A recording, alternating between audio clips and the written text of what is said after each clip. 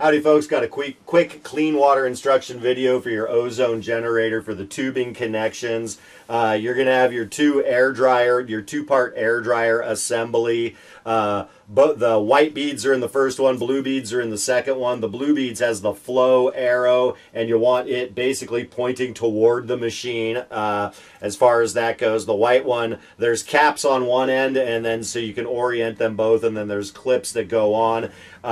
There's the barb fittings. There's the barb fittings that you're going to have, and the tubing, the half-inch braided poly, and the tubing gets over there. You want to be aware you can heat the tubing up with an air dryer or stick it in a cup of hot water. It loosens the tubing up. It makes it an awful lot easier to push the tubing onto the barbs. I pushed these two on here for this short run. I actually used my shop vise and got them started, and then took the length down and put it in the vise and cranked it and slowly cranked the vise closed, and that worked really easy. And then everywhere where you have the tubing connections, you're going to seal them with a zip tie. The whole thing does not operate under very much pressure, only 5-10 psi when it's running, so it's not a lot of pressure. So zip ties is what we're using. So at any rate, you have the compressor air out on the bottom tube. So the bottom tubing is going to get zip tied right there, and it's going to come over to the inlet. Of course, you might have yours, likely you'll have it hanging on the wall, or you'll have it oriented anyway. This is just a mock-up, and so you've got your air out on the bottom fitting, and that's going over through the white beads, through the blue beads, and then I've got this whole wrap of tubing I didn't want to cut, and then it's going up into the oxygen in. So then this is feeding the oxygen,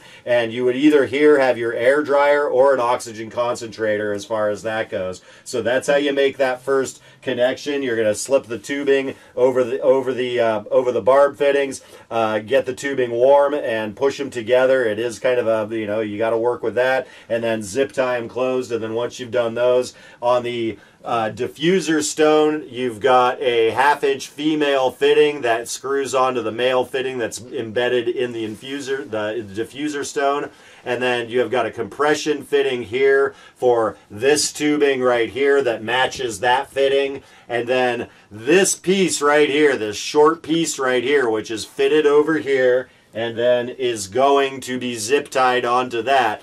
This piece originally was over here, just going in and out. So that's what you get when you open the thing up. And you're going to take this out, and you're going to put it on that and zip tie it. And then this is your piece. This is the ozone out nipple. That's the whole point of the operation. And that one slides on there real easy, and you zip tie it. So you have your air coming out of the machine, going through your air dryer, going back into the machine, and then you have your ozone out. And then you have all of your barbed connections which plumb into the plastic cartridge assemblies. 1, 2, 3, 4, and you get your braided pipe on, and you attach like I show here. You've got your zip ties on each 1, 2, 3, 4 connections, and then 5, 6, 7, 8. So you'll have 8 zip ties and 8 zip tie connections, and you've got your coupler over there for that. And that is how you hook the thing up. Remember the last thing, like I said, low pressure. You can't hang this thing 20 feet down into the tank. It can only go 3 or 4 feet down into the tank and diffuse from there, because that's all the compressor motor can push. The further the further that you would drop it down, the greater pressure that it would have until it would overcome the compressor's ability to push air out. Thanks, folks.